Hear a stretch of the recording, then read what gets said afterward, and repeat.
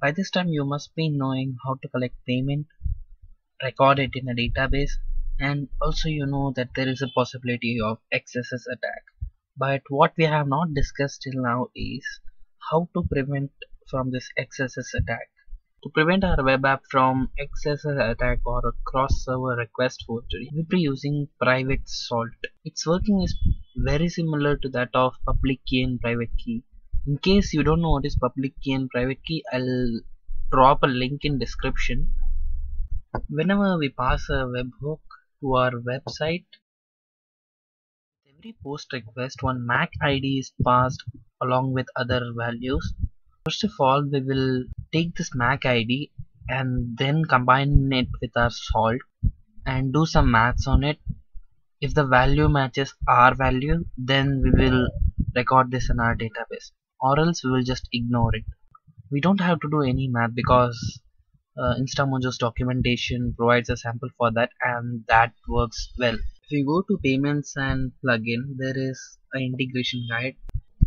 If you scroll down, then there is a sample code that we can use as it is just by making couple of modifications. If you remember from previous tutorials, then these are the files we use to pass our webhook. So to give you a basic idea what it is doing, so here is some math happening in this process. It's calculating a hash using our salt.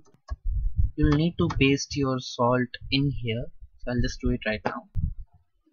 This is my private salt. Let's modify this code according to our needs.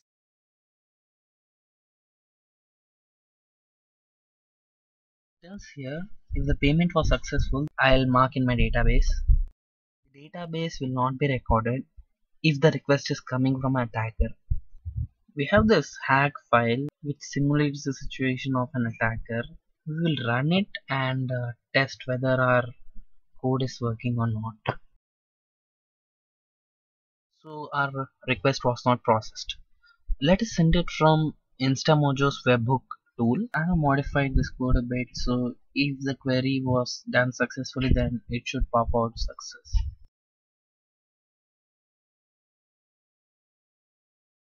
Send webhook successfully, it shows success. So we have successfully done it, and we have also prevented it from XSS attack. So it tells us the query was successful. So by that it means that we have successfully prevented XSS attack. But this series is not complete yet. There is one more problem that we need to take care of. If you have any queries about the series whatsoever, then please feel free to comment on this video. I'll try my best to answer it, and I'll meet you in my next video. Thank you.